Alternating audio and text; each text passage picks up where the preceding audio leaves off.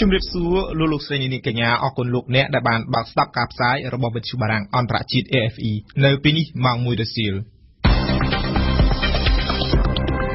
កម្មវិធីព័ត៌មានដោយសឿងភិរៈ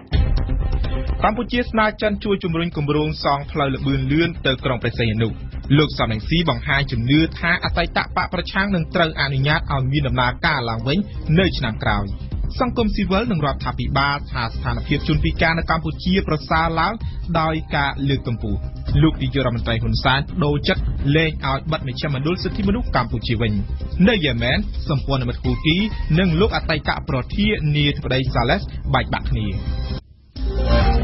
RFI ប្រមុខរដ្ឋាភិបាលកម្ពុជាលោកហ៊ុនសែនបានស្នើដល់ប្រធានាធិបតីចិនលោកស៊ីជីនពីងធ្វើយ៉ាងណាជួយជំរុញការសាងសង់ផ្លូវល្បឿនលឿនពីភ្នំពេញទៅក្រុងព្រះសីហនុឲ្យបានចេញជារូបរាងនៅពេលឆាប់ៗនេះកម្ពុជាបានគូបញ្ជាក់ថាផ្លូវនេះគឺឆ្លើយតបទៅនឹងចក្ខុវិស័យផ្លូវមួយខ្សែក្រវ៉ាត់មួយហើយក៏ជាពូលសេដ្ឋកិច្ចរបស់ប្រទេសកម្ពុជានេះបើតាម Facebook របស់លោកនាយករដ្ឋមន្ត្រីខ្មែរស្ដីពីលទ្ធផលនៃជំនួបទ្វេភាគីនៅពេលដំណើរទស្សនកិច្ចរបស់លោកហ៊ុនសែនទៅកាន់ប្រទេសចិនកាលពីថ្ងៃទី 1 ខែធ្នូអង្គប៊ុនថនរីកា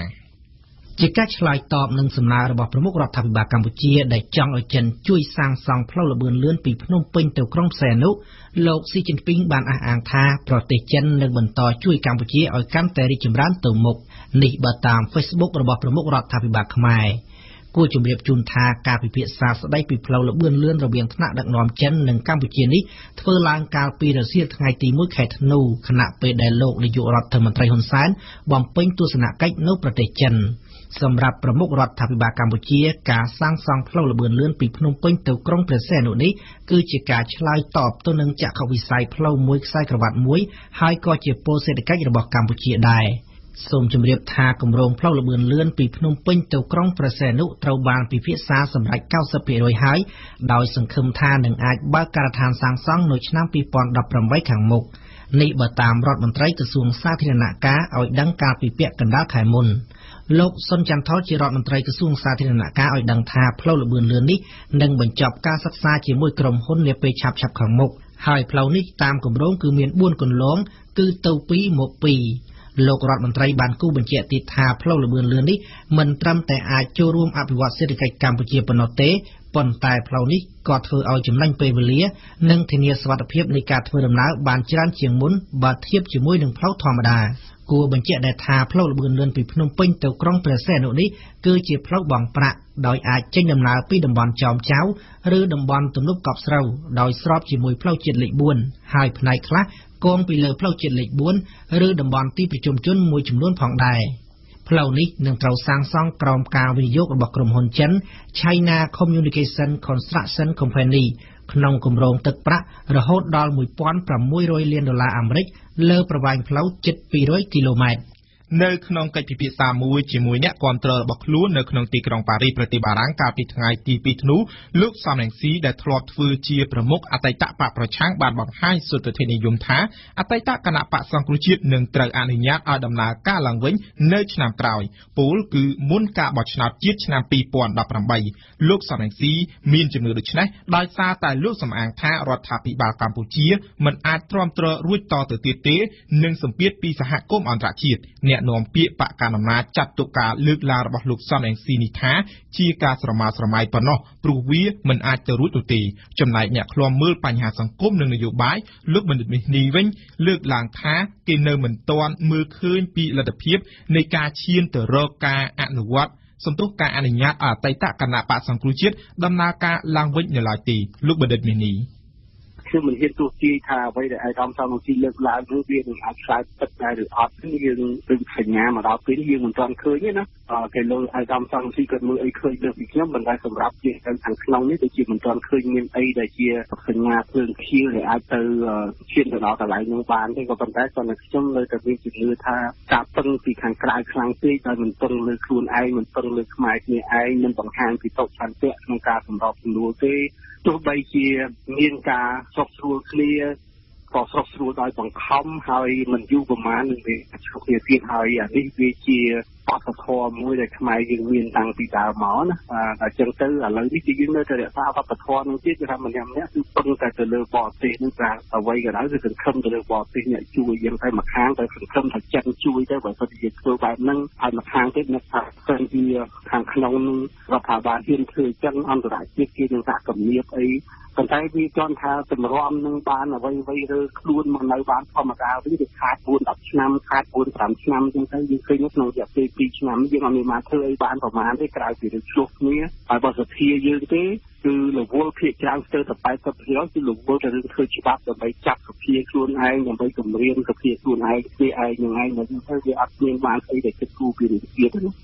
លោកសំរងស៊ីអតីតប្រធាននៃអតីតគណៈបក្សសង្គ្រោះជាតិលើកឡើងថាលោកនាយករដ្ឋមន្ត្រីហ៊ុនសែនចង់ឲ្យប្រទេសចិនជួយប្រសិនបើសហរដ្ឋអាមេរិកគៀបរដ្ឋាភិបាលរបស់លោកប៉ុន្តែលោកសំរងស៊ីបន្ថែមថាចិនជួយកម្ពុជាមិនកើតទេលើវិស័យកាត់ដេរនេះព្រោះផលិតផលពីវិស័យកាត់ដេរគឺលក់ឲ្យសហរដ្ឋអាមេរិកនិងសហគមន៍អឺរ៉ុបតែប៉ុណ្ណោះមិនមែនលក់ឲ្យប្រទេសចិននោះទេការថ្លែងរបស់លោកសំរងស៊ីធ្វើឡើងក្នុងពេលលោកមានជំនួបពិភាក្សានៅក្នុងទីក្រុងប៉ារីសថ្ងៃទី 2 ធ្នូកន្លងទៅលោកសំរងស៊ីក៏បានឆ្លើយតបនឹងលោកហ៊ុនសែនថានៅពេលដែលមានរោងចក្របិទទ្វារដោយសារទណ្ឌកម្មសេដ្ឋកិច្ចពីសហគមន៍អន្តរជាតិនោះត្រូវពន្យល់ឲ្យច្បាស់គឺមិនមែនសង្គ្រោះជាតិឬក៏សំរងស៊ីទេប៉ុន្តែដោយសារតែលោកហ៊ុនសែនខ្លួនឯងដែលរំលាយគណៈបក្សសង្គ្រោះជាតិសូមជំរាបជូនថាកន្លងមកលោកនាយករដ្ឋមន្ត្រីហ៊ុនសែនធ្លាប់បានថ្លែងប្រាប់កម្មកររោងចក្រថាប្រសិនបើមានការដាក់ទណ្ឌកម្មឬមានការកាត់បន្ថយការបញ្ជាទិញផលិតផលពីវិស័យកាត់ដេរកម្ពុជានោះគឺបណ្ដាលមកពីអតីតមន្ត្រីគណៈបក្សសង្គ្រោះជាតិដែលដើរអំពាវនាវឲ្យសហគមន៍អន្តរជាតិដាក់ទណ្ឌកម្មមកលើប្រទេសកម្ពុជាថ្ងៃទី 3 ខែធ្នូនេះគឺជាទិវាជនពិការកម្ពុជាលើកទី19និងទិវាជនពិការអន្តរជាតិលើកទី35នៅកម្ពុជាស្ថានភាពជនពិការត្រូវបានក្រុមអង្គការសង្គមស៊ីវិលនិងរដ្ឋាភិបាលមើលឃើញស្រដៀងគ្នាថាជនពិការដែលពីមុនប្រឈមការរើសអើងឥឡូវត្រូវបានជំនួសមកវិញដោយការលើកកម្ពស់យើងស្ដាប់អេងគឹមហុងលោកអែមច័ន្ទមករាអ្នកនាំពាក្យក្រសួងសង្គមគិច្ចបានគូបញ្ជាក់ថាការលើកកម្ពស់សិទ្ធិជនពិការដែលរដ្ឋាភិបាលកំពុងតែធ្វើនាពេលនេះឆ្លុះបញ្ចាំងឲ្យឃើញតាមរយៈការផ្តល់ឱកាសការងារដល់ជនពិការចូលបម្រើការងារនៅស្ថាប័នរដ្ឋចំនួន43ស្ថាប័នដែលមានចំនួនសរុបប្រមាណជាជិត 3000 នាក់គិតត្រឹមឆ្នាំ 2017 នេះដែលឡែកចំពោះជនពិការក្រីក្ររស់នៅតាមជនបទប្រមាណជាង 3000 នាក់ទទួលបាននូវការផ្តល់របបគោលនយោបាយពីក្រសួងសង្គមកិច្ចក្រៅពីនេះមានជនពិការប្រមាណជា 20,000 នាក់ក្នុងមួយឆ្នាំទទួលបានសេវាស្ដារលទ្ធភាពពលកម្មកាយសម្បទាសម្រាប់ជនពិការដោយឥតគិតថ្លៃតាមរយៈមូលនិធិជនពិការបន្ថែមលើនេះទៀតនៅក្នុងឆ្នាំ 2017 នេះជនពិការប្រមាណជាជិត 200 នាក់បានបញ្ចប់ការសិក្សាវគ្គខ្លីលើជំនាញធ្វើក្រចកធ្វើសក់និងជំនាញជួសជុលគ្រឿងម៉ាស៊ីនឡាននិងម៉ូតូជាដើមហើយរដ្ឋាភិបាលក៏បានផ្តល់សេវាព្យាបាលជំងឺដល់ជនពិការដោយឥតគិតថ្លៃដែរចំណែកលោកនិនសៃរតនាយកប្រតិបត្តិអង្គការជនពិការកម្ពុជាមើលឃើញថាស្ថានភាពជនពិការមានលក្ខណៈល្អប្រសើរជាងមុនច្រើនពាក់ព័ន្ធយន្តការច្បាប់និងឱកាសការងារក្នុងជួររដ្ឋាភិបាលនិងវិស័យឯកជនក្នុងន័យនេះលោកអែមច័ន្ទមករាជឿជាក់ថាជនពិការមិនត្រូវបានគេរើសអើងទៀតឡើយដោយពួកគេត្រូវបានក្លាយជំនួសសំខាន់របស់មហាជនទៅវិញប៉ុន្តែយ៉ាងណាក៏ដោយសម្រាប់លោកញិនសៃរតនៅតែមើលឃើញថាការរើសអើងនៅតែកើតមានចំពោះឱកាសការងារសម្រាប់ជនពិការនៅតាមខេត្តដូច្នេះលោកបានស្នើរដ្ឋាភិបាលជួយផ្តល់របបគោលនយោបាយជាថវិកាដល់ជនពិការក្រីក្រនិងធ្ងន់ធ្ងរឲ្យបានគ្រប់24រាជធានីខេត្តក្រុងដែលបច្ចុប្បន្នអនុវត្តទើបតែបាន6ខេត្តតែប៉ុណ្ណោះសូមបញ្ជាក់ថាបច្ចុប្បន្នកម្ពុជាមានជនពិការជាង 50,000 នាក់ដែលតួលេខនេះរាប់ចាប់តាំងពីឆ្នាំ 2008 ថយក្រោយបើតាមអ្នកនាំពាក្យក្រសួងសង្គមគិច្ចក្រសួងនឹងស្នើសុំគោលការណ៍ពីរដ្ឋាភិបាលដើម្បីប្រើប្រាស់ជាផ្លូវការនៅពាក្យថាជនដែលមានពិការភាពដែលសំដៅទៅលើជនពិការបាត់បង់សារពាង្គកាយណាមួយដោយមិនចំពោះតែអង្គុយលើកៅអីរុញទើបចាត់ទុកជាជនពិការនោះទេជាការកត់សម្គាល់នៅក្នុងទិវាជនពិការនេះដែរទាំងប្រមុខរដ្ឋាភិបាលក៏ដូចជាព្រះមហាក្សត្រកម្ពុជាបានអំពាវនាវដល់ជនរួមជាតិឲ្យជួយផ្តល់ការគាំទ្រដោយគ្មានការរើសអើងចំពោះជនមានពិការភាពដែលជាធនធានមិនអាចមួយរំលងបាននៅក្នុងការចូលរួមអភិវឌ្ឍប្រទេសជាតិ នៅថ្ងៃទី5ខែធ្នូខាងមុខនេះអ្នកគាំទ្រគណៈបកសង្គ្រោះជាតិនៅក្នុងប្រទេសអូស្ត្រាលីនឹងប្រមូលផ្ដុំគ្នាធ្វើបាតកម្មនៅទីក្រុងកុងបេរ៉ាដើម្បីទាមទារមានការដោះលែងលោកកឹមសុខាប្រធានអតីតគណៈបកសង្គ្រោះជាតិនិងទាមទារមានការគោរពសន្ធិសញ្ញាសន្តិភាពទីក្រុងប៉ារីស23ដុល្លារឆ្នាំ1991នេះបានយោងទៅតាមសេចក្តីប្រកាសរបស់សហព័ន្ធខ្មែរអូស្ត្រាលីសាជីវកម្មមិនដល់មួយសប្តាហ៍ផងបន្ទាប់ពីចង់បិទមជ្ឈមណ្ឌលសិទ្ធិមនុស្សកម្ពុជា CCHR នៅរសៀលថ្ងៃសៅរ៍ម្សិលមិញពីខេត្តសៀមរាបលោកនាយករដ្ឋមន្ត្រីហ៊ុនសែនបានសម្រេចផ្លាស់ប្តូរចិត្តវិញដោយបញ្ជាក់ថានឹងមិនមានការបិទអង្គការក្រៅរដ្ឋាភិបាលមួយនេះឡើយបើតាមលោកនាយករដ្ឋមន្ត្រីការសម្រេចបែបនេះដោយសារតែការស៊ើបអង្កេតរកមិនឃើញថាអង្គការសិទ្ធិមនុស្សមួយនេះធ្វើសកម្មភាពល្មើសច្បាប់នោះទេវ៉ាន់សុគន្ធារីកាគឺតាមរយៈសារព័ត៌មានអនឡាញ Fresh News លោកនាយករដ្ឋមន្ត្រីហ៊ុនសែនប្រមុខរដ្ឋាភិបាលកម្ពុជាបានគូបញ្ជាក់ថារដ្ឋាភិបាលបានសម្រេចអនុញ្ញាតឲ្យមជ្ឈមណ្ឌលសិទ្ធិមនុស្សកម្ពុជាបន្តបម្រើសកម្មភាពសិទ្ធិមនុស្សនៅស្រុកខ្មែរបន្តទៅទៀតឲ្យបន្តសកម្មភាពទៀតព្រោះការស្រាវជ្រាវរបស់ក្រសួងមហាផ្ទៃរកឃើញថាអង្គការក្រៅរដ្ឋាភិបាលមួយនេះមិនមានសកម្មភាពពាក់ព័ន្ធបញ្ហាល្មើសច្បាប់នោះទេការសម្រេចរបស់លោកនាយករដ្ឋមន្ត្រីហ៊ុនសែននាពេលនេះបានធ្វើឡើងក្រោយពីលោកខ្លួនឯងកាលពីចុងសប្តាហ៍មុនបានបញ្ជាឲ្យក្រសួងមហាផ្ទៃបិទមជ្ឈមណ្ឌលសិទ្ធិមនុស្សកម្ពុជាមូលហេតុសំខាន់គឺដោយសារតែលោកហ៊ុនសែនអះអាងថាអង្គការក្រៅរដ្ឋាភិបាលមួយនេះបង្កើតឡើងដោយលោកកឹមសុខាក្រោមការបង្គាប់បញ្ជារបស់សហរដ្ឋអាមេរិកក៏ប៉ុន្តែការលើកឡើងនេះត្រូវបានមជ្ឈមណ្ឌលសិទ្ធិមនុស្សកម្ពុជាបញ្ជាក់តបវិញថាអង្គការនេះមិនជាប់ពាក់ព័ន្ធនឹងសកម្មភាពនយោបាយណាមួយនោះឡើយអ្វីជាការកត់សម្គាល់ផងដែរគឺការផ្លាស់ប្តូរចិត្តរបស់លោកប្រមុខរដ្ឋាភិបាលខ្មែរនាពេលនេះក៏បានធ្វើឡើងបន្ទាប់ពីបារាំងបានអំពាវនាវឲ្យអាជ្ញាធរកម្ពុជាចូលរួមសារជាថ្មីនៅក្នុងដំណើរការប្រជាធិបតេយ្យហើយអនុញ្ញាតឲ្យគណៈបកប្រឆាំងប្រព័ន្ធផ្សព្វផ្សាយនិងសង្គមស៊ីវិលមានដំណើរការដោយគ្មានការរារាំងបារាំងក៏បានបញ្ជាក់ចំតែម្ដងដែរថាប្រសិនបើមានការបិទមជ្ឈមណ្ឌលសិទ្ធិមនុស្សកម្ពុជាមែននោះវាគឺជាការវិវត្តដ៏អវិជ្ជមានមួយរបស់កម្ពុជាលោកស្រីចောက်សុភិបនាយិកាមជ្ឈមណ្ឌលសិទ្ធិមនុស្សកម្ពុជាបានអះអាងថាការសម្រេចរបស់ប្រមុខរដ្ឋាភិបាលកម្ពុជានេះគឺអាចឲ្យមជ្ឈមណ្ឌលសិទ្ធិមនុស្សកម្ពុជាវិលត្រឡប់ទៅផ្ដោតការយកចិត្តទុកដាក់លើបេសកកម្មសំខាន់របស់ខ្លួនឡើងវិញជាបេសកកម្មការងារលើស្ទួយការគោរពសិទ្ធិមនុស្សនៅក្នុងប្រទេសកម្ពុជាជាមួយគ្នានេះលោកអ៊ូវរៈដែលជាប្រធានក្រុមប្រឹក្សាភិបាលនៃមជ្ឈមណ្ឌលសិទ្ធិមនុស្សកម្ពុជាបានប្រកាសស្វាគមន៍ចំពោះសេចក្តីសម្រេចមិនឲ្យបិទមជ្ឈមណ្ឌលសិទ្ធិមនុស្សកម្ពុជាមួយនេះលោកអះអាងថាមជ្ឈមណ្ឌលសិទ្ធិមនុស្សកម្ពុជាធ្វើការដោយមានវិជ្ជាជីវៈត្រឹមត្រូវហើយសេចក្តីសម្រេចចុងក្រោយរបស់លោកនាយករដ្ឋមន្ត្រីគឺមានសារៈសំខាន់ខ្លាំងណាស់ក្នុងការអនុញ្ញាតឲ្យមជ្ឈមណ្ឌលសិទ្ធិមនុស្សកម្ពុជាអាចបន្តសកម្មភាពរបស់ខ្លួនដើម្បីជួយការពារផ្នែកសិទ្ធិមនុស្សដល់ប្រជាពលរដ្ឋខ្មែរតទៅទៀតនៅព្រឹកនេះលោកនាយករដ្ឋមន្ត្រីហ៊ុនសែនរួមជាមួយមន្ត្រីសំខាន់មួយចំនួននៅក្នុងរដ្ឋាភិបាលរបស់លោកបានធ្វើពិធីសាសនានៅខាងមុខប្រាសាទអង្គរវត្តដែលមានការប្រគេនចង្ហាន់ព្រះសង្ឃ 5000 អង្គបើតាមរដ្ឋាភិបាលពិធីរៀបចំធ្វើឡើងដើម្បីបួងសួងសុំសេចក្តីសុខដល់ប្រជារាស្ត្រនិងប្រជាជាតិកម្ពុជាការរៀបចំធ្វើពិធីសាសនាដ៏ធំនេះធ្វើឡើងក្រោយពេលប្រទេសកម្ពុជាមានបញ្ហាចម្រូងចម្រាសផ្នែកនយោបាយរហូតដល់មានការរំលាយគណៈបកប្រឆាំងជាដើមលោកប្រាក់សុខុនរដ្ឋមន្ត្រីក្រសួងការបរទេសកម្ពុជានឹងជួបលោក Rodrigo Duterte ប្រធានាធិបតីហ្វីលីពីននៅក្នុងដំណើរទស្សនកិច្ចនៅក្នុងប្រទេសហ្វីលីពីនចាប់ពីថ្ងៃទី5ខែធ្នូដល់ថ្ងៃទី7ខែធ្នូខាងមុខនេះបើតាមសេចក្តីប្រកាសរបស់ក្រសួងការបរទេសកម្ពុជាកាលពីថ្ងៃទី1ធ្នូសេចក្តីប្រកាសដដែលបញ្ជាក់ថាលោករដ្ឋមន្ត្រីកម្ពុជា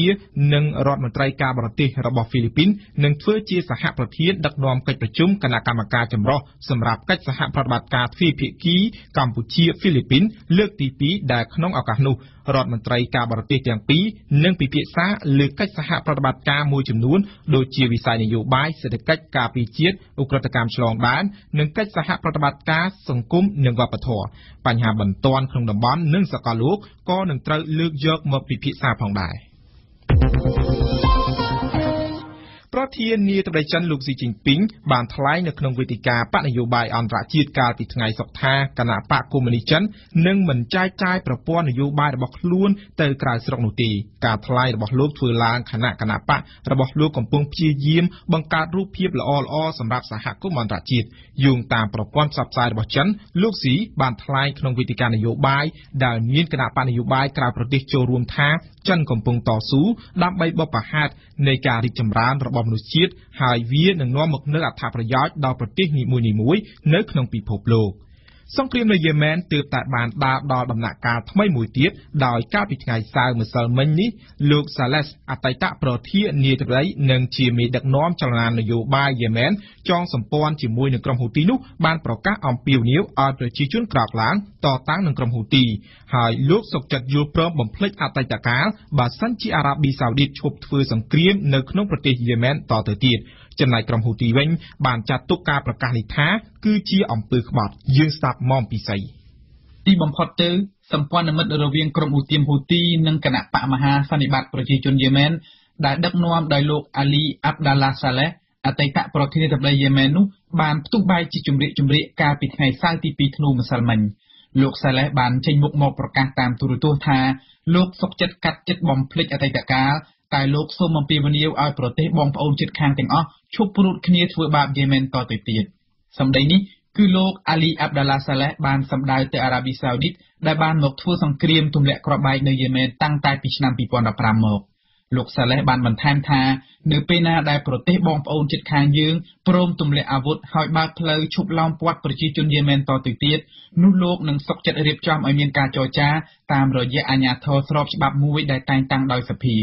ភ្លាមនោះអារ៉ាប៊ីសាអូឌីតបានថ្លែងអបអរចំពោះការផ្លាស់ប្តូរគោលជំហររបស់លោកអាលីអាប់ដាឡាសាឡេះហើយថាជំរឿននេះនឹងអាចរំដោះយេម៉ែនអំពីភាពវិនាសបានក៏ប៉ុន្តែសម្ដីរបស់លោកអាលីអាប់ដាឡាសាឡេះត្រូវបានក្រុមហ៊ូទីច្រានចោលភ្លាមលោកអាប់ដេលម៉ាឡេកអាល់ហ៊ូទីមេក្រុមហ៊ូទីបានចាត់ទុកលោកអាលីអាប់ដាឡាសាឡេះថាជាជនក្បត់ពស់មួយក្បាលពីរបំភ្លេចចោលពាក្យសច្ចាដែលខ្លួនធ្លាប់បានសន្យាថានឹងតស៊ូរំដោះប្រជាជនយេម៉ែនពីក្រញ៉ាំរបស់អារ៉ាប៊ីសាអូឌីតលោកអាលីអាប់ដាឡាសាឡេះបានឆ្លើយតបទៅវិញថាគឺដើមឡើយក្រុមហ៊ូទីទេដែលជាអ្នកបង្កសង្គ្រាមដោយជឿតាមការញុះញង់របស់អ៊ីរ៉ង់មិនត្រឹមតែប៉ុណ្ណោះលោកសាឡេះបានអំពាវនាវឲ្យប្រជាជនយេម៉ែនក្រោកឈរឡើងតតាំងនឹងក្រុមហ៊ូទីចាប់ពីពេលនេះតទៅភ្លាមក្រោយការប្រកាសរបស់លោកអាលីអាប់ដាឡាសាឡេះក្រុមហ៊ូទីបានរៀបចំការជួបជុំបង្ហាញកម្លាំងជាច្រើនកន្លែងនៅរដ្ឋធានីសាណាភាពចលាចលហិង្សាបានបង្កជាការជ្រួចច្របល់យ៉ាងខ្លាំងភាគីទាំងពីរដែលកន្លងមកចែកគ្នាគ្រប់គ្រងរដ្ឋធានីសាណាពេលនេះបានចាប់ផ្ដើមវាយដណ្ដើមគ្នានិងអួតអាងតាមបណ្ដាញផ្សព្វផ្សាយព័ត៌មានរៀងៗខ្លួនថាបានវាយដណ្ដើមបានតំបន់ថ្មីមកកាន់កាប់សេចក្តីពិតនៃការអះអាងទាំងអស់នេះនៅមិនទាន់អាចផ្ទៀងផ្ទាត់បានទេដោយសារតែរដ្ឋធានីសាណាកំពុងស្ថិតនៅក្នុងភាពចលាចលយ៉ាងណាមិញអង្គការមនុស្សធម៌របស់អង្គការសហប្រជាជាតិជាច្រើនបានអំពាវនាវឲ្យសម្ព័ន្ធមិត្តដែលដឹកនាំដោយអារ៉ាប៊ីសាអូឌីតត្រូវតែដកចេញជាបន្ទាន់និងទាំងស្រុងនៅការឡោមព័ទ្ធយេម៉ែនសូមបញ្ជាក់ថាការឡោមព័ទ្ធនេះត្រូវបានអង្គការសហប្រជាជាតិចាត់ទុកថាជាគ្រោះធ្ងន់ធ្ងរបំផុតព្រោះប្រជាជនយេម៉ែនទូទាំងប្រទេសកំពុងប្រឈមមុខនឹងគ្រោះទុរភិក្សលោក Michael Flynn អតីតទីប្រឹក្សាពិសេសរបស់លោក Donald Trump ហើយដែលកំពុងជាប់សង្ស័យក្នុងសំណុំរឿងខុបខិតជាមួយរុស្ស៊ីនោះបានសារភាពទទួលស្គាល់ថាខ្លួនពិតជាបានកុហកក្រុមស៊ើបអង្កេត FBI ទាក់ទិននឹងការស៊ើបសួរស្ដីអំពីជំនួបដោយសម្ងាត់រវាងលោកនិងអគ្គរដ្ឋទូតរុស្ស៊ីចម្លើយសារភាពទទួលស្គាល់នេះនឹងបើកទំព័រថ្មីដល់ការស៊ើបអង្កេតលើរឿងអាស្រូវខុបខិតគ្នារវាងរុស្ស៊ីនិងក្រុមការងាររបស់លោក Donald Trump រឿងអាស្រូវនេះបាននឹងកំពុងតែបំពុលអាណត្តិប្រធានាធិបតីរបស់លោក Donald Trump សូមស្ដាប់មកពីស្អីនៅចំពោះមុខរដ្ឋអាជ្ញាស៊ើបអង្កេតកាលពីថ្ងៃសុក្រទី1ធ្នូម្សិលមិញនេះលោក Michael Flynn បានទទួលស្គាល់ថាលោកពិតជាបានកុហកក្រុមការងារ FBI ដោយបានលាក់មិនប្រាប់ការពិតស្ដីពីខ្លឹមសារនៃការនិយាយឆ្លើយឆ្លងគ្នារវាងលោកនិងលោកអគ្គរដ្ឋទូតរុស្ស៊ីប្រចាំក្រុង Washington លោក Michael Flynn បានអះអាងថាចាប់ពីពេលនេះទៅដោយយោងលើផលប្រយោជន៍ក្រុមគ្រួសារលោកនិងផលប្រយោជន៍ជាតិអាមេរិកទាំងមូលលោកសូមធានាថានឹងសហការជាមួយនឹងក្រុមស៊ើបអង្កេតឲ្យបានពេញទីតែយ៉ាងណាមេធាវីរបស់សេតវិមានបានអះអាងថាសម្ដីទទួលស្គាល់របស់លោក Michael Flynn នេះគឺជាចម្លើយដែលតាក់ទងតែរូបលោកម្នាក់ឯងតែប៉ុណ្ណោះមន្ត្រីផ្សេងទៀតរបស់រដ្ឋាភិបាលមិនជាប់ពាក់ព័ន្ធឡើយសូមរំលឹកថាលោក Michael Flynn គឺជាអតីតទីប្រឹក្សាផ្នែកសន្តិសុខផ្ទៃក្នុងរបស់លោក Donald Trump កាន់មុខតំណែងនេះបានតែប៉ុន្មានថ្ងៃរឿងអាស្រូវជាមួយរុស្ស៊ីបានបង្ខំឲ្យលោក Donald Trump ដកលោកចេញពីតំណែងវិញការសារភាពទទួលស្គាល់របស់លោក Michael Flynn នាពេលនេះនឹងផ្ដល់សន្ទុះថ្មីឲ្យដល់ការស៊ើបអង្កេត ង្កេតដែលដឹកនាំដោយលោករតអាជ្ញា Robert Mueller ដែលគ្រប់គ្នាទទួលស្គាល់ថាជាមនុស្សម៉ឺងម៉ាត់និងមិនរាថយ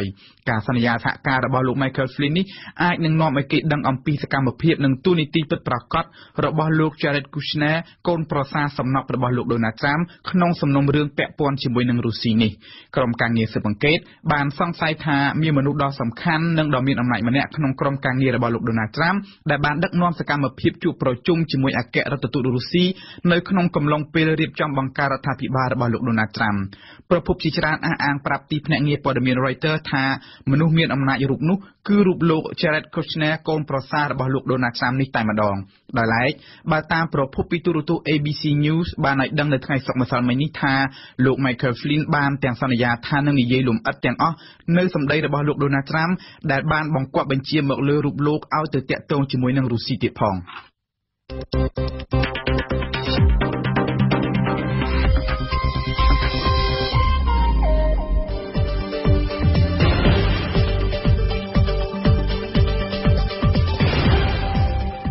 វិទ្យុបារាំង RFI ភ្នំពេញ 92 MHz សៀមរាប 92 MHz បាត់ដំបងក្រុងព្រះសីហនុនិងកំពង់ចាម 94.5 MHz លោកអ្នកនាងកំពុងស្ដាប់ការផ្សាយរបស់វិទ្យុបារាំងអន្តរជាតិ RFI ជាបន្តលោកអ្នកនាងនឹងបានស្ដាប់ដំបូងគឺជានីតិបច្ចុប្បន្នភាពពិភពលោកប្រចាំសប្តាហ៍ដែលជាការរៀបចំជូនដោយសួនសុខភារីបន្តមកគឺជានីតិព្រឹត្តិការណ៍កម្ពុជាប្រចាំថ្ងៃរបស់អ៊ីងគឹមហុងនៅថ្ងៃនេះគឹមហុងលើកឡើងអំពីខាងសង្គមស៊ីវិលថាការអនុវត្តច្បាប់ចរាចរណ៍ហាក់ដូចជាទម្លាក់ដៃនិងចុងបញ្ចប់នៃកម្មវិធីព័ត៌មានលោកអ្នកនាងនឹងបានស្ដាប់នីតិប្រវត្តិសាស្ត្រពិភពលោកដែលសេឌីណាលើកឡើងអំពីបុរាណប្រវត្តិដំណើររឿងមនុស្សជាតិនៅមុនប្រវត្តិជាសំណេរ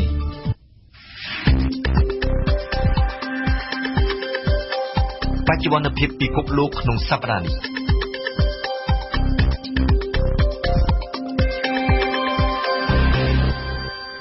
តើនៅទូទាំងពិភពលោកក្នុងសប្តាហ៍នេះមានព្រឹត្តិការណ៍សំខាន់ៗអ្វីខ្លះបានកើតឡើងសូមអញ្ជើញលោកអ្នកនាងស្ដាប់ការអធិប្បាយរបស់សួនសុខភារីដូចតទៅជាងសូមផ្ដើមបច្ចុប្បន្នភាពពិភពលោកប្រចាំសប្តាហ៍ជាមួយនឹងដំណើរទស្សនកិច្ចរបស់លោកប្រធានាធិបតីបារាំងទៅកាន់ទ្វីបអាហ្វ្រិកនៅថ្ងៃច័ន្ទទី27វិច្ឆិកាដើមសប្តាហ៍នេះលោកប្រធានាធិបតីបារាំងអេម៉ានូអែលម៉ាក្រុងផ្ដើមទស្សនកិច្ចមួយជុំទ្វីបអាហ្វ្រិកនេះគឺជាទស្សនកិច្ចលើកទី1តាំងពីលោកឡើងកាន់តំណែងជាប្រធានាធិបតីបារាំងមានប្រទេសអាហ្វ្រិកចំនួន3គឺប៊ូគីណាហ្វាសូកូដូវ៉ានិងប្រទេសហ្គាណាដែលលោកម៉ាក្រុងអញ្ជើញទៅធ្វើទស្សនកិច្ចគោលដៅគឺពង្រឹងឡើងវិញនៅទំនាក់ទំនងរវាងបារាំងនិងអាហ្វ្រិកពិសេសស្ដារឡើងវិញនៅរូបភាពនិងឥទ្ធិពលរបស់បារាំងនៅក្នុងតំបន់ក្រៅពីនោះលោកម៉ាក្រុងក៏បាននិយាយផងដែរពីភាពជាដៃគូក្នុងវិស័យសេដ្ឋកិច្ចឧស្សាហកម្មអប់រំកីឡានិងធម្មពលឡើងវិញសូមស្ដាប់សេចក្តីរាយការណ៍របស់គុជគុណធីរ៉ាដែលវិទ្យុយើងបានចាក់ផ្សាយកាលពីថ្ងៃច័ន្ទប្រទេសអាហ្វ្រិកដែលលោកម៉ាក្រុងទៅទស្សនកិច្ចមុនគេគឺប៊ូគីណាហ្វាសូដែលលោកម៉ាក្រុងត្រូវឡើងថ្លែងទស្សនកថានយោបាយនៅចំពោះមុខនិស្សិតប្រមាណជា800នាក់ក្នុងមហាវិទ្យាល័យអូហ្គាឌូហ្គូហើយត្រូវឆ្លើយនឹងសំណួររបស់និស្សិតទាំងនោះវិមានប្រធានាធិបតីបារាំងបានទទួលស្គាល់ថាវត្តមានមហាជនជានិស្សិតនាឱកាសនោះមិនមែនជារូបភាពល្អប៉ុន្មានទេសម្រាប់បារាំងពិសេសតាំងពីលោក Blaise Compaoré ត្រូវបានបាតុករមហាជនទម្លាក់ពីអំណាចប្រធានាធិបតីប៊ូគីណាហ្វាសូក្នុងឆ្នាំ2014និងដែលបារាំងបានជួយអន្តរាគមន៍ជំនះលោក Blaise Compaoré ឲ្យទៅជ្រកកោនក្នុងប្រទេសកូតឌីវ៉ាទន្ទឹមគ្នានេះប៊ូគីណាហ្វាសូក៏បានទាមទារបារាំងឲ្យចាប់បញ្ជូនប្អូនប្រុសលោក Blaise Compaoré គឺលោក François Compaoré ទៅឲ្យអាជ្ញាធរប៊ូគីណាហ្វាសូវិញលោក François Compaoré ដែលកំពុងជាប់ដីកាចាប់ខ្លួនអន្តរជាតិបានជាប់ចោទពីបទឃាតកម្មសម្រាប់អ្នកកាសែតម្នាក់កាលពីឆ្នាំ1998នេះឱកាសវត្តមានលោកម៉ាក្រុងក្នុងទឹកដីប៊ូគីណាហ្វាសូអង្គការក្នុងស្រុកជាច្រើនបានអំពាវនាវឲ្យធ្វើបាតកម្មប្រឆាំងនឹងវត្តមានទាហានបារាំងការបូមយកធនធានធម្មជាតិពីសំណាក់រោងចក្រសហគ្រាសបារាំងនិងការរក្សាទុករូបិយប័ណ្ណ franc CFA សល់ពីសម័យអាណានិគមបន្ទាប់ពីប៊ូគីណាហ្វាសូលោកម៉ាក្រុងបន្តដំណើរទស្សនកិច្ចទៅកាន់ប្រទេសកូតឌីវ៉ាដើម្បីចូលរួមជំនួបកំពូលអឺរ៉ុបអាហ្វ្រិកអាទិភាពរបស់លោកម៉ាក្រុងនៅក្នុងជំនួបកំពូលអឺរ៉ុបអាហ្វ្រិកគឺទទួលបានការគាំទ្រផ្នែកហិរញ្ញវត្ថុពីអឺរ៉ុបសម្រាប់កម្លាំងប្រយុទ្ធប្រឆាំងភេរវនិយមនៅតំបន់សាហែលនិងសម្រាប់យុទ្ធនាការប្រឆាំងនឹងក្រុមឈ្មួញនាំជនអន្តោប្រវេសន៍មកកាន់អឺរ៉ុបដែលមានជនអន្តោប្រវេសន៍ខ្លះត្រូវបានគេទិញលក់ដូចជាទាសករ ប្រទេសចុងក្រោយនៃទស្សនកិច្ចរបស់លោកម៉ាក្រុងគឺហ្គាណាដែលមិនមែនជាប្រទេសនិយាយភាសាបារាំងទេតែលោកម៉ាក្រុងចង់បង្ហាញពីការខិតចូលចិត្តរបស់បារាំងជាមួយប្រទេសអាហ្វ្រិកផ្សេងដែលមិនមែនជាអតីតអាណានិគមបារាំងលោកអ្នកនាងកំពុងស្ដាប់ការសង្ខេបបច្ចុប្បន្នភាពពិភពលោកប្រចាំសប្តាហ៍ RFI ថ្នាក់ដឹកនាំរបស់ប្រទេសអឺរ៉ុបនិងអាហ្វ្រិកចំនួន9បានរកឃើញកិច្ចព្រមព្រៀងអន្តរជាតិមួយដើម្បីដោះស្រាយវិបត្តិទេសភាពនៅប្រទេសលីប៊ីយោងតាមប្រសាសន៍របស់ប្រធានាធិបតីបារាំងលោកអេម៉ានូអែលម៉ាក្រុងដែលបានចូលរួមនៅក្នុងជំនួបកំពូលអឺរ៉ុបនិងអាហ្វ្រិកលើកទី5នៅទីក្រុងអាបេហ្សង់សហភាពអឺរ៉ុបសហភាពអាហ្វ្រិកនិងអង្គការសហប្រជាជាតិបានសម្រេចព្រមព្រៀងគ្នានិងរៀបចំបេសកកម្មមួយដើម្បីរំដោះជម្លៀសជនអន្តោប្រវេសន៍ដែលកំពុងធ្លាក់ខ្លួនធ្វើជាទេសករនៅក្នុងប្រទេសលីប៊ីស្ដាប់សេចក្តីរាយការណ៍របស់ឈីមូផាឡើងវិញបិទបញ្ចប់ការជួញដូរទេសករនៅលីប៊ីនេះគឺជាវិធានការបន្ទាន់ដែលសហភាពអឺរ៉ុបហើយនិងសហភាពអាហ្វ្រិកបានយល់ព្រមព្រៀងធ្វើរួមគ្នានៅប៉ុន្មានថ្ងៃខាងមុខនៅក្នុងសន្និសីទកាសែតនៅថ្ងៃម្សិលមិញប្រធានាធិបតីបារាំងដែលជាអ្នកផ្ដួចផ្ដើមគំនិតឲ្យមានកិច្ចប្រជុំពិសេសស្ដីពីទេសភាពនៅលីប៊ីបានលើកឡើងថាប្រទេសនៅអឺរ៉ុបហើយនិងអាហ្វ្រិកចំនួន9បានសម្រេចថានឹងបើកប្រតិបត្តិការបន្ទាន់មួយនៅប៉ុន្មានថ្ងៃខាងមុខដើម្បីជម្លៀសចេញនៅជនអន្តោប្រវេសន៍ដែលកំពុងតែជាប់អន្ទាក់ធ្លាក់ខ្លួនធ្វើជាទេសករនៅក្នុងទឹកដីលីប៊ីយោងតាមប្រធានាធិបតីបារាំងរដ្ឋាភិបាលលីប៊ីបានយល់ព្រមសហការដើម្បីកំណត់ឈ្មោះជំរំជាទីដែលជនអន្តោប្រវេសន៍អាហ្វ្រិកត្រូវបានឈ្មោះទុច្ចរិតបោកបញ្ឆោតហើយនឹងលក់ដូរនៅក្នុងទីផ្សារទេសចររូបភាពវីដេអូដែលបង្ហាញពីផ្សារទិញលក់ទេសចរនាសតវត្សទី21នៅក្នុងទឹកដីលីប៊ីបានបង្កឲ្យមានរលករិះគន់ខ្លាំងពីសហគមន៍អន្តរជាតិតាមប្រធានាធិបតីបារាំងសហភាពអឺរ៉ុបហើយនិងអាហ្វ្រិកនឹងពង្រឹងនូវការសហការនៅក្នុងផ្នែកសន្តិសុខហើយនិងព័ត៌មានសម្ងាត់ដើម្បីកោះរំលើងបណ្ដាញជួញដូរទេសចរនៅលីប៊ីក្រៅតែពីចាប់ខ្លួនហើយនឹងរកអូសទ្រព្យសម្បត្តិរបស់ឈ្មួញជួញដូរមនុស្សវិធានការបន្ទាប់មកទៀតគឺធ្វើយុទ្ធនាការឃោសនាផ្សព្វផ្សាយដើម្បីកុំឲ្យយុវជនអាហ្វ្រិកអាចធ្លាក់ខ្លួនទៅក្នុងអន្ទាក់ទេសភាពរបស់ឈ្មួញទុច្ចរិតមួយវិញទៀតទៅតាមកិច្ចព្រមព្រៀងនៅថ្ងៃម្សិលមិញនៅទីក្រុងអាប៊ីយ៉ង់ប្រទេសកូតឌីវ៉ានោះសហភាពអឺរ៉ុបអាហ្វ្រិកហើយនិងអង្គការសហប្រជាជាតិនឹងគាំទ្រសកម្មភាពរបស់អង្គការអន្តោប្រវេសន៍អន្តរជាតិ IOM ដែលធ្វើការទៅលើការវិលត្រឡប់របស់ជនអន្តោប្រវេសន៍អាហ្វ្រិកទៅក្នុងទឹកដីកំណើតនៅក្នុងពិធីបើកសម្ពោធជំនួបកំពូលអឺរ៉ុបអាហ្វ្រិកប្រធានាធិបតីម្ចាស់ផ្ទះរបស់ប្រទេសកូតឌីវ៉ាបានអំពាវនាវកុំឲ្យយុវជនអាហ្វ្រិកចាញ់ពាក្យឃោសនាហើយនឹងផ្សងព្រេងប្រថុយជីវិតដើម្បីធ្វើដំណើរទៅអឺរ៉ុបគេវិតម្លៃថា 60% នៃប្រជាជនអាហ្វ្រិកមានអាយុក្រោម25ឆ្នាំដោយសារតែភាពក្រីក្រនិងការគ្មានការងារធ្វើពួកគេជាច្រើនសែននាក់បានប្រថុយគ្រោះថ្នាក់ឆ្លងកាត់ប្រទេសលីប៊ីដើម្បីចង់ធ្វើអន្តោប្រវេសន៍ចូលទៅក្នុងទឹកដីអឺរ៉ុបលោកអ្នកនាងកំពុងស្ដាប់ការសង្ខេបបច្ចុប្បន្នភាពពិភពលោកប្រចាំសប្តាហ៍ RFIងាកមកកាន់អាស៊ីក្នុងជំនួបកំពូលចិនអឺរ៉ុបកណ្ដាលនិងខាងកើតឬហៅថា China CEEC នាទីក្រុងប៊ុយដាប៉េសនៅថ្ងៃច័ន្ទទី27វិច្ឆិកាដើមសប្តាហ៍នេះនាយករដ្ឋមន្ត្រីចិនលោកលីខឺឈាងបានប្រកាសផ្តល់ជំនួយឥតសំណងដល់ក្រុមប្រទេសនៅតំបន់នេះក្នុងតម្លៃទឹកប្រាក់ទំហំជិត 3,000 លានអឺរ៉ូជាជំនួយឧបត្ថម្ភគម្រោងដែលជាចំណែកមួយនៃនយោបាយផ្លូវមួយខ្សែក្រវ៉ាត់មួយរបស់លោកស៊ីជីនពីងសូមស្ដាប់សេចក្តីរាយការណ៍របស់អៀងសុកម៉ាញ់ដែលវិទ្យុយើងបានចាក់ផ្សាយកាលពីថ្ងៃអង្គារ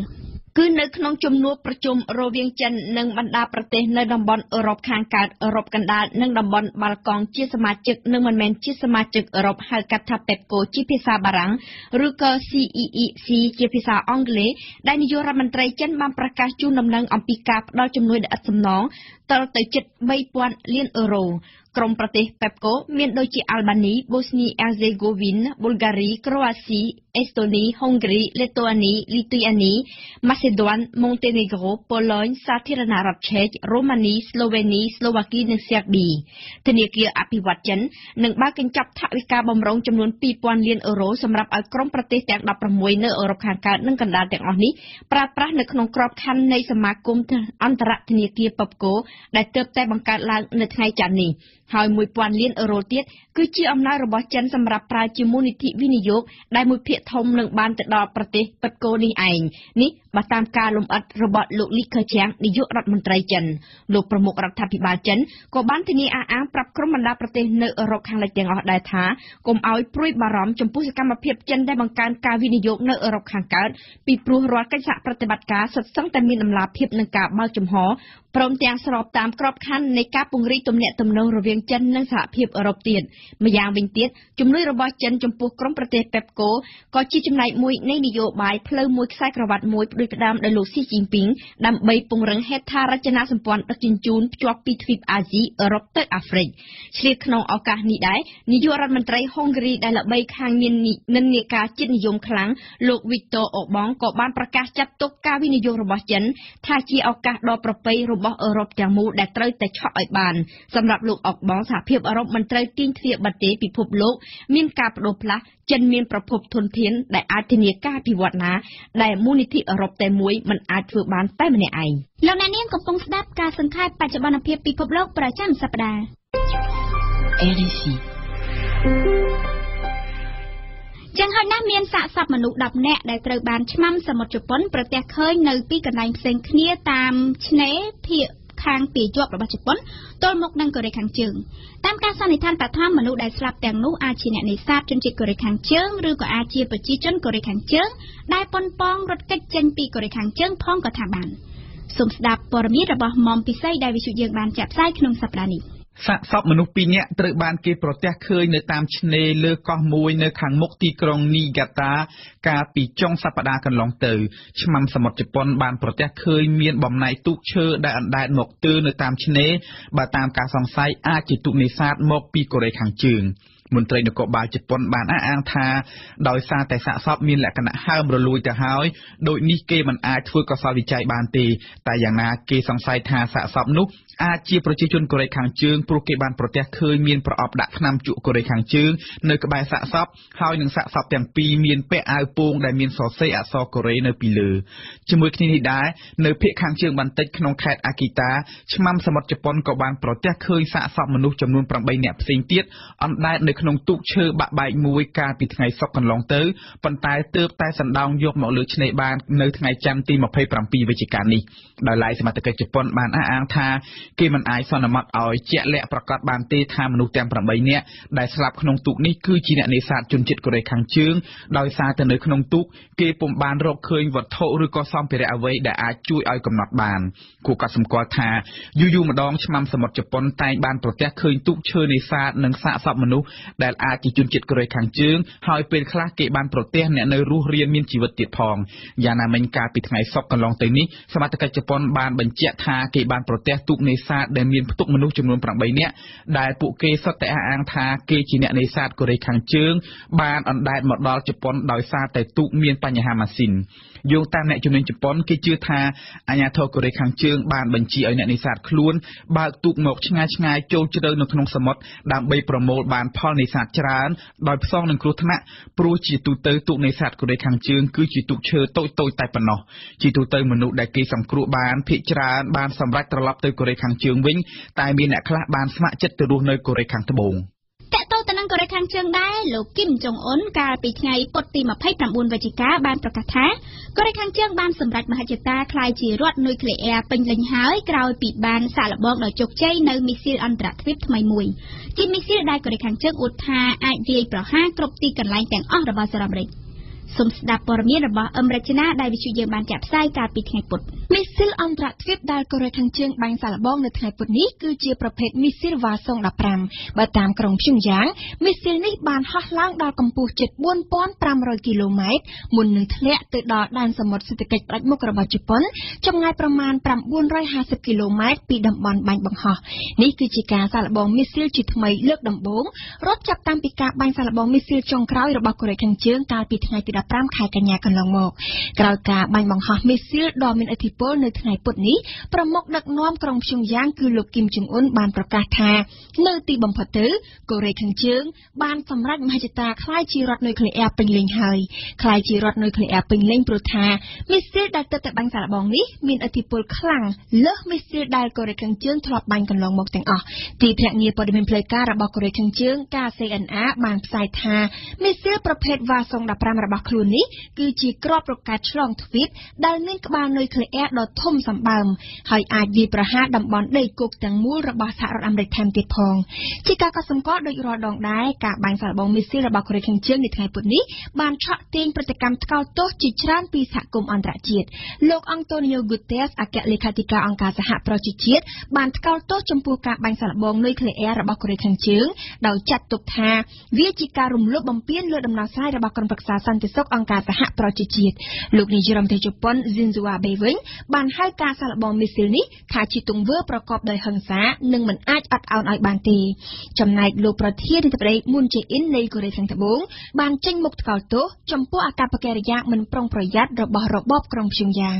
សហរដ្ឋអាមេរិកវិញតាមរយៈរដ្ឋមន្ត្រីការពារជាតិលោក Jim Mattis លោកបានលើកឡើងថាការបាញ់សាកល្បងមីស៊ីលកូរ៉េខាងជើងលើកនេះបានបង្ហាញពីការបោះជំហានទៅមុខរបស់ក្រុងព្យុងយ៉ាងក្នុងការកសាងអាវុធមីស៊ីលដែលអាចគំរាមកំហែងគ្រប់ទីកន្លែងទាំងអស់នៅទូទាំងពិភពលោកអាមេរិកបានអំពាវនាវឲ្យក្រុមប្រឹក្សាសន្តិសុខនៃអង្គការសហប្រជាជាតិបើកកិច្ចប្រជុំបន្ទាន់មួយនៅថ្ងៃពុធនេះដើម្បីពិភាក្សាពីការសាកល្បងមីស៊ីលចុងក្រោយរបស់កូរ៉េខាងជើងក៏ដូចជាការអំពាវនាវរបស់អាមេរិកជាថ្មីម្ដងទៀតក្នុងការដាក់ទណ្ឌកម្មរដ្ឋបិទបន្ថែមដើម្បីបង្ខំឲ្យកូរ៉េខាងជើងលះបង់ចោលកម្មវិធីអាវុធនុយក្លេអ៊ែរយើងសូមបញ្ចប់ការសង្ខេបបច្ចុប្បន្នភាពពិភពលោកប្រចាំសប្តាហ៍នេះជាមួយនឹងរឿងរ៉ាវរបស់លោកប្រធានាធិបតីអាមេរិក Donald Trump លោក Donald Trump កាលពីថ្ងៃពុធបានបង្កឲ្យមានរលករិះគន់ទាំងនៅអង់គ្លេសនិងអាមេរិកបន្ទាប់ពីលោកបានបង្ហោះផ្សាយតាម Twitter វីដេអូចំនួន3ដែលមានលក្ខណៈប្រកាន់រើសអើងសាសនាអ៊ីស្លាមសម្រាប់រដ្ឋាភិបាលអង់គ្លេសលោក Donald Trump គិតខុសដែលបានជំរុញផ្សព្វផ្សាយសារស្អប់ខ្ពើមរបស់ក្រុមស្ដាំនិយមជ្រុលអង់គ្លេស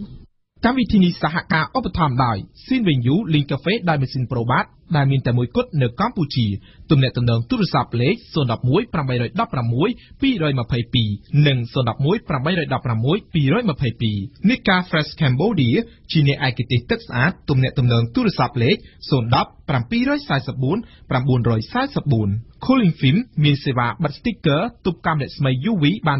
100% កាត់កម្ដៅបានចាប់ពី 66% ឡើងទៅនិងមាន sticker សុវត្ថិភាពការពារបែកកញ្ចក់សូមតាក់ទងតាមទូរស័ព្ទលេខ092 99 88 77 ឬ093 22 0023 សាកលវិទ្យាល័យឯកទេសនៃកម្ពុជា CUS សិក្សាដើម្បីបុគ្គលិកលក្ខណៈសម្បត្តិល្អប្រពៃសិក្សានៅ CUS កាហ្វេ Funon សញ្ញាមេដៃកាហ្វេធម្មជាតិសុទ្ធឈ្ងុយឆ្ងាញ់ផលិតដោយក្រុមយុវជន Juvenery ខ្មែរឱកាសឈ្នះរង្វាន់ដ៏ធំអស្ចារ្យពីក្រុមហ៊ុន ISI Steel រាល់ការជាវផលិតផល ISI Steel និង ISI Palm អស់ទឹកប្រាក់$500លោកអ្នកនឹងទទួលបានឆ្នោតសំណាងមួយសន្លឹកសម្រាប់ឱកាសឈ្នះរង្វាន់ជាច្រើនសន្ធឹកសន្ធាប់ពិសេសរង្វាន់ធំរថយន្ត Ford Ranger 2017មួយរង្វាន់កម្មវិធីនេះនឹងបញ្ចប់នៅថ្ងៃទី31ខែធ្នូលក្ខខណ្ឌផ្សេងៗត្រូវបានអនុវត្តព្រឹត្តិការណ៍កម្ពុជាប្រចាំថ្ងៃគិតមកដល់ពេលនេះច្បាប់ចរាចរណ៍ផ្លូវគោកបានដាក់ឲ្យអនុវត្តជិត2ឆ្នាំហើយនៅពេលដែលដាក់ឲ្យអនុវត្តនៅក្នុងឆ្នាំ2016គេសង្កេតឃើញថាសមត្ថកិច្ចដែលជាអ្នកអនុវត្តក៏ដូចជាប្រជាពលរដ្ឋដែលជាអ្នកគោរពច្បាប់អនុវត្តរួមគ្នាបានល្អប៉ុន្តែយ៉ាងណាក៏ដោយរូបភាពនេះត្រូវបានមន្ត្រីអង្គការសង្គមស៊ីវិលធ្វើការងារតាក់ទងនឹងចរាចរណ៍មើលឃើញថាការអនុវត្តច្បាប់ចរាចរណ៍ហាក់ដូចជាទម្លាក់ដៃប៉ុន្តែសមត្ថកិច្ចបានអះអាងថាមិនទម្លាក់ដៃឡើយដោយគ្រាន់តែបដូរយុទ្ធសាស្ត្រតែប៉ុណ្ណោះយើងស្ដាប់អ៊ីងកឹមហុងក្រុមអង្គការសង្គមស៊ីវិលបានកត់សម្គាល់ថាបច្ចុប្បន្នអ្នកធ្វើដំណើរមិនសូវពាក់មួកសុវត្ថិភាពឬក៏ពាក់ដែរបានតែនៅមុខសមត្ថកិច្ចបន្ថែមលើនោះក៏មានដែរការបើកបរផ្ទុកមនុស្សលើចំនួនប៉ូលីសចរាចរណ៍មើលរំលងចំពោះអ្នកបើកបរល្មើសច្បាប់ជាដើមច្បាប់ចាប់ផ្ដើមប្រកាសចូលជាធរមាននៅឆ្នាំ2015ហ្នឹងយើងមានរយៈពេល1ឆ្នាំទុកឲ្យប្រជាពលរដ្ឋគាត់ស្វែងយល់ហើយនឹងមានការផ្សព្វផ្សាយ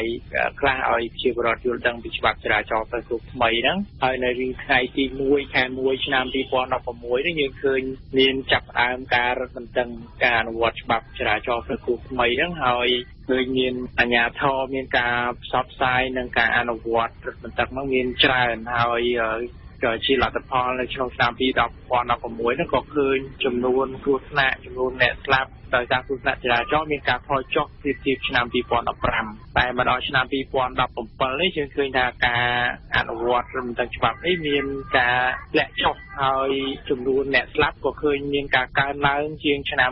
2016ដែលរបាយការណ៍ថ្មីៗដែលបង្ហាញពីគណៈកម្មការជាតិសុវត្ថិភាពចរាចរណ៍និងពីខាងប៉ូលីសចរាចរណ៍នោះយើងឃើញមានការកើនឡើងដែលជាការព្រួយបារម្ភហើយយើងឃើញថាការធ្លាក់ចុះនៃព្រឹត្តិបន្ទឹងនិងការអប់រំផ្សព្វផ្សាយនេះដែលជាលទ្ធផលធ្វើឲ្យចំនួនអ្នកស្លាប់មានការកើនឡើងវិញនេះគឺជាការអះអាងរបស់លោកអៀចរិយានាយកវិទ្យាស្ថានសុវត្ថិភាពចរាចរណ៍ចំណែកលោកសុនជ័យប្រធានអង្គការសម្ព័ន្ធគណនេយ្យភាពសង្គមក៏មើលឃើញស្រដៀងនេះដែរទស្សនវិជ្ជាការអនុវត្តច្បាប់ចរាចរណ៍ជាបទពិសោធន៍សង្កេតឃើញថាវាតែងតែមានការរឹតបន្តឹងឬការបន្ធូរបន្ថយហ្នឹងស្របទៅតាមស្ថានភាពនយោបាយដែរជាឧទាហរណ៍ថាមុនបោះឆ្នោតឃុំសង្កាត់ក៏ហាក់មានការបន្ធូរបន្ថយច្រើនវាការអនុវត្តច្បាប់រាជការផាកពិន័យអ្នកបញ្ជាក់មុខជាដើមនឹងហើយក្នុងពិធីបុណ្យភ្ជុំនៅឆ្នាំនេះកន្លងមកហ្នឹងគឺឃើញថាពុំសូវមានការផាកពិន័យអីទេតែជាហេតុដែលយើងអាចប្រមាលមើលឃើញថាវាអបរិយមានការជាប់ពាក់ព័ន្ធគ្នាជាមួយនឹងស្ថានភាពនយោបាយអញ្ចឹងពេលវេលានេះក៏អញ្ចឹងដែរនៅពេលដែលស្ថានភាពនយោបាយចាប់ផ្ដើមរៀងអាប់អួរហ្នឹងឃើញថាការអនុវត្តច្បាប់ក៏ពុំសូវមានប្រសិទ្ធភាពនេះហើយដែលខ្ញុំយល់ថាវាជាការបង្កឲ្យមានផលវិបាកដល់សុខភាពនៅក្នុងការធ្វើដំណើរលោកអៀចរិយានាយកវិទ្យាស្ថានសុវត្ថិភាពចរាចរណ៍មើលឃើញអំពីមូលហេតុស្រដៀងលោកសុនជ័យដែរដោយសារតែទី1ឆ្នាំ2017នេះយើងឃើញមានការបោះឆ្នោតនៅគុំសង្កាត់ជាទូទៅកាលណាមានការរៀបចំការបោះឆ្នោតតែតែមានការធូររលុងនៅក្នុងការរឹតបន្តឹងច្បាប់ទី1ដោយសារតែសមត្ថកិច្ចក៏ត្រូវរៀបចំពីសន្តិសុខសុខភាព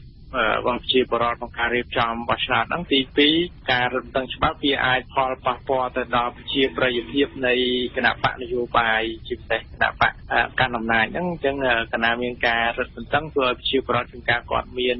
ភាពខឹងមិនពេញចិត្តជាមួយការរំដឹងច្បាប់ពេលខ្លះវាមានបញ្ហាដោយសារតែមានអំពើពុករលួយឬក៏ការផាកពិន័យដោយមិនមានវិក័យប័ត្រឬក៏ការផាកពិន័យដែលពុំមានភាពយុត្តិធម៌ដោយសារតែអ្នកដែលមានអំណាចยังក៏មានបន្ទាក់ធំទ្រព្យសម្បត្តិច្រើនហ្នឹងគឺពុំសូវបានប្រឈមនៅក្នុងការផាកពិន័យយ៉ាងផាកពិន័យបានតែជាប្រវត្តិក្រីក្រអញ្ចឹងវាធ្វើឲ្យមានការមិនពេញចិត្តជាមួយនឹងការអនុវត្តយ៉ាងអញ្ចឹងមានន័យថាឲ្យតែរដូវមានការបោះឆ្នោតហ្នឹងយើងសង្កេតឃើញជារៀងរាល់ឆ្នាំមកតែតែមានភាពធូររលុងក្នុងការរឹតបន្តឹងច្បាប់ចំណែកលោកណេតស៊ីនថៃទីប្រឹក្សាជាន់ខ្ពស់នៃអង្គការ API ដែលធ្វើការងារទាក់ទងទៅនឹងចរាចរណ៍មើលឃើញផ្សេងអ្វីដែលថាតាមការមតិលើកឡើងរបស់មហាជនជុំវិញនៅក្នុងរឿងបញ្ហាចរាចរណ៍ដែលថាមានការធ្លាក់ដៃនេះយើងអាចឃើញទាំងអស់គ្នាថាដូចជាការធ្លាក់ដៃយើងអត់សូវយល់ថាតើការធ្លាក់ដៃហ្នឹងយើងបដោតទៅលើអីនៃការលើកឡើងហ្នឹងបើសិនជាការធ្លាក់ដៃបដោតទៅលើការមិនបានដាក់ការ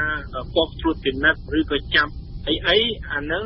ប្រហែលជាខាងអ្នកអនុវត្តច្បាប់ជាពិសេសផងខាងនគរបាលអនុវត្តច្បាប់ប្រហែលជាគាត់អាចការបកស្រាយនេះបើគាត់មិនបានធ្វើនេះប្រហែលជាគាត់ធ្វើរឿងអីផ្សេងទៀតដើម្បីធានាចូលរួមនៅក្នុងការលើកកម្ពស់សុខភាពចរាចរណ៍ខ្ញុំមិនnóiយើងមើលឃើញតែដោយសារតែមិនបានដាក់គោលត្រួតពិនិត្យយើងឃើញថាសកម្មភាពហ្នឹងត្រូវបានធ្លាក់ចុះប្រហែលជាមានមូលហេតុអីផ្សេងពីហ្នឹងខ្ញុំយល់ថាអញ្ចឹងលោករុនរតន៍វាសនាប្រធាននាយកដ្ឋាននគរបាលចរាចរណ៍និងសណ្ដាប់ធ្នាប់សាធារណៈនៃក្រសួងមហាផ្ទៃបកស្រាយហើយការផ្សព្វផ្សាយរបស់យើងក៏ផ្សព្វផ្សាយច្រើនដែរហើយយើងក៏មិនអាចឲ្យនគរបាលយើងនៅតែធ្វើការត្រួតពិនិត្យតាមដងផ្លូវហ្នឹងដោយមិនមានការផ្លាស់ប្ដូរជាការត្រួតពិនិត្យដែរអញ្ចឹងបានជាអាដាមជាក្នុងការគាត់ផ្លាស់ប្ដូរពីការត្រួតពិនិត្យលើតាមដងផ្លូវទៅជាការបាញ់ល្បឿននិងត្រួតតាមទីទៅវិញអញ្ចឹងនៅយើងឃើញនៅរូបភាពតាមផ្លូវអត់សូវឃើញមាននគរបាលចរាចរណ៍នៅលើដងផ្លូវណាប៉ុន្តែការត្រួតពិនិត្យតាមទីនៅពេលឡាននៅ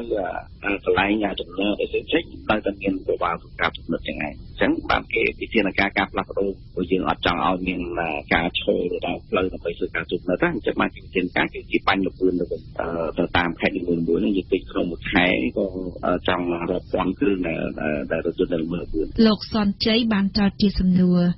អាហ្នឹងនៅភ្នំពេញតែប៉ុន្តែនៅតាមខេត្តណាខ្ញុំសង្កេតឃើញថាឆ្នាំខ្លះមានពេលវ័នចូលឆ្នាំពេលហ្នឹងខ្ញុំបាននេះពេលមានមនុស្សគ្នាធ្វើដំណើរច្រើនហ្នឹងឆ្នាំខ្លះដែលនៅហៅថាពិធីវ័នចូលឆ្នាំខ្លះដែលជាពេលវេលាស្ថិតនៅឆ្ងាយពីការបោះឆ្នោតហ្នឹងយើងឃើញថាមានការរឹតបន្តឹងណាមានបរិយាចរាចរណ៍ចាំផាកពីដីអ្នកជិះម៉ូតូបន្ទាក់មួកអីជាក្រុមហ្នឹងច្រើនប៉ុន្តែដល់ពេលពិធីវ័នចូលឆ្នាំហ្នឹងតែជាឆ្នាំមួយដែលនៅគៀកនៅឆ្នាំបោះឆ្នោតហ្នឹងតែឃើញថាយើងកម្រនឹងឃើញមានបរិយាចរាចរណ៍ចាំផាកពីដីដោយឆ្នាំដទៃទៀតណាអាហ្នឹងហើយដែលខ្ញុំមើលឃើញថាតើការរដ្ឋអភិបាលវាមានការពាក់ព័ន្ធអីជាមួយនឹងទង្វើរបស់អ្នកនយោបាយលោកណេបស៊ីនថៃឆ្លើយតបនឹងលោកសនជ័យប្រហែលជាខ្ញុំយល់គុណខ្ញុំមើលឃើញតែមួយជ្រុងគិតថាប្រហែលជាខាងកងកម្លាំងនគរបាលអនុវត្តប្រហែលជាគាត់អាចមានមូលហេតុចំណុចខ្លះឧទាហរណ៍ថាប្រហែលជាគាត់ប្រើនៅយុទ្ធសាស្ត្រទុនភ្លុនមិនចាប់បង្ខំបែបរដ្ឋបាលត្រូវតែចាប់ត្រូវតែអភិន័យហើយស្របពេលនោះប្រហែលជាគាត់បង្កើតនៅការអប់រំផ្សព្វផ្សាយអីយ៉ាងម៉េចបើតាមលទ្ធផលចុងក្រោយដែលឃើញថាការបូកសរុបខ្ញុំស្ដាប់ទៅខ្ញុំក៏សប្បាយចិត្តដែរតែថាមានការធ្លាក់ចុះប្រភេទទៀតជាមួយនឹងឆ្នាំរយៈពេលដូចគ្នានៅឆ្នាំមុនហើយអញ្ចឹងខ្ញុំយល់ថាលទ្ធផលនេះក៏ជាសញ្ញាមួយល្អដែរសូមបញ្ជាក់ថារយៈពេល10ខែក្នុងឆ្នាំ2017ករណីគ្រោះថ្នាក់ចរាចរណ៍មានការថយចុះចំនួនអ្នករបួសក៏ថយចុះដែរក៏ប៉ុន្តែ10ខែមកនេះចំនួនអ្នកស្លាប់មានចំនួនដល់ទៅ1469នាក់កើនឡើង44នាក់បើធៀបនឹងរយៈពេល1ឆ្នាំកាលពីឆ្នាំ2016ដែលមានមនុស្សស្លាប់ចំនួន1425នាក់ដូច្នេះទាំងអ្នកអនុវត្តច្បាប់និងអ្នកគ្រប់ច្បាប់ត្រូវធ្វើយ៉ាងដូចម្តេចកុំឲ្យមានការបន្ទោសគ្នាទៅវិញទៅមកលោកអ៊ីចរិយាជាពិសេសអាជ្ញាធរមានសមត្ថកិច្ចទាំងនៅថ្នាក់ជាតិថ្នាក់មូលដ្ឋានត្រូវដើរតួជាគំរូដល់ប្រជាពលរដ្ឋដែរព្រោះអីគាត់ជាអ្នកដែលមានសិទ្ធិអំណាចអ្នកដែលមានលទ្ធភាពខ្លះហើយនឹងមានការគោរពពីអ្នកដទៃជាបរិវត្តនៅក្នុងតាមតំបន់របស់គាត់ហ្នឹងបើសិនជាគាត់ដឹកនាំអប់រំគេហើយគាត់ធ្វើជាគំរូរបស់គេទៀតវារឹតតែជាការល្អប្រសើរដើម្បីឲ្យគណៈការអនុវត្តការគោរពច្បាប់វាមានច្រើនវាធ្វើឲ្យតាក់ទាញមនុស្សកាន់តែមកគោរពច្រើនកណ្ដាលការអនុវត្តគ្រប់វាមានតិចវាធ្វើឲ្យអ្នកដទៃទៀតមិនសូវយកចិត្តទុកដាក់ក្នុងការគោរពតែអញ្ចឹងមនុស្សគាត់មើលតាមគ្នាដែរហើយកណ្ដាលប្រហែលថាមានអ្នកពាក់មួកច្រើនហើយអញ្ចឹងអ្នកដែលអត់ពាក់មួកបែរជាគាត់ល្អៀខ្លួនគាត់ខ្មាស់គេកណ្ដាលគាត់ជិះម៉ូតូអីអត់បានពាក់មួកអញ្ចឹងណាលោកសនជ័យខាងបរិយាចរណ៍គឺអ្នកអនុវត្តច្បាប់ប៉ុន្តែសម្រាប់អ្នកគោរពច្បាប់វិញខ្ញុំថាគួរតែមានការគិតគូរពីសុខភាពផ្ទាល់ខ្លួនតែជាងការដែលរឿងពាក់មួកសុខភាពឬបើកបរដោយមានជាតិស្វឹងជាដើមនេះវាជាការប៉ះពាល់ទៅដល់ឬបុគ្គលការប៉ះពាល់ទៅដល់សុខុមាលភាពរបស់អ្នកបើកបរទោះបីជាការផាកពិន័យហាក់បីដូចជាមិនទៅមានការអនុវត្តតឹងរឹងក៏ដោយក៏ប៉ុន្តែអ្នកធ្វើដំណើរត្រូវតែយល់អំពីផលប៉ះពាល់នៃទង្វើល្មើសនៅច្បាប់ចរាចរណ៍ហ្នឹងវាមិនមែនជារឿងល្អទេសម្រាប់ប្រជាជនដែលជាពិសេសគឺអ្នកបើកបរដែលគាត់ថាបណ្តែតបណ្ដោយឲ្យស្ថានភាពរបស់គាត់ស្ថិតនៅក្នុងភាពគ្រោះថ្នាក់លោកណេបស៊ីនថៃខ្ញុំយល់ថាអនុសាសន៍ខ្ញុំចង់លើកទឹកចិត្តឲ្យគ្រប់ភាគីពាក់ព័ន្ធត្រូវតែចូលរួមឧទាហរណ៍ដូចខាងវិស័យឯកជនអ្នកដែលលក់ម៉ូតូក្តីឬឡានក្តីមុននឹងសម្រេចចិត្តលក់ឲ្យអតិថិជនគាត់គួរតែចូលរួមក្នុងការលើកកម្ពស់ការផ្សព្វផ្សាយពីរឿងច្បាប់ឬក៏អាចផ្ដល់បន្ថែមទៅលើមួកសមត្ថភាពនៅពេលដែលគាត់លក់ម៉ូតូអីទៅដល់អតិថិជនហ្នឹងគឺជាការចូលរួមមួយហើយរឿងទី2អាជ្ញាធរខ្ញុំយល់ថាគួរតែបន្តការអប់រំផ្សព្វផ្សាយទាំងការផ្សព្វផ្សាយទាំងយន្តការក្នុងការអនុវត្តបែបបទរដ្ឋបាលឬថាមានការអភិន័យក៏ដូចជាអនុវត្តតាមច្បាប់ដែលមានតែខ្ញុំឃើញថាវាជាចំណុចមួយវាជួយច្រើនហើយចំណុចសំខាន់មួយទៀតគឺជាប្រវត្តិខ្លួនឯងគួរតែយល់ថែមទៀតថា បង្កើននៅការគោរពច្បាប់ចរាចរណ៍ឲ្យបានច្រើនព្រោះយើងឃើញថាអនុវត្តច្បាប់ចរាចរណ៍លើកកម្ពស់សុវត្ថិភាពទៅបានគឺចាប់ផ្ដើមពីពលរដ្ឋម្នាក់ៗលោករិនរតវិស្នាការអនុវត្តច្បាប់ទៅខ្លះបងប្អូនជាគាត់គាត់យល់ច្បាប់ប៉ុន្តែគាត់នៅតែមិនគោរពចឹងមិនន័យថាគាត់មិនតសហការបានល្អអញ្ចឹងអាហ្នឹងដែលជាកង្វល់សម្រាប់សមត្ថកិច្ចយើងសហការផលិតរបស់យើងភាគច្រើនបងប្អូនយើងគាត់មិនសូវជួយចិត្តបាក់គាត់នឹងការគោរពច្បាប់ហ្នឹងប៉ុន្តែយើងសមត្ថកិច្ចគាត់ទៅជាខ្លាចសមត្ថកិច្ចទាំងទៅថាចង់ឲ្យគាត់គោរពច្បាប់ជាខ្លាចទៅនេះ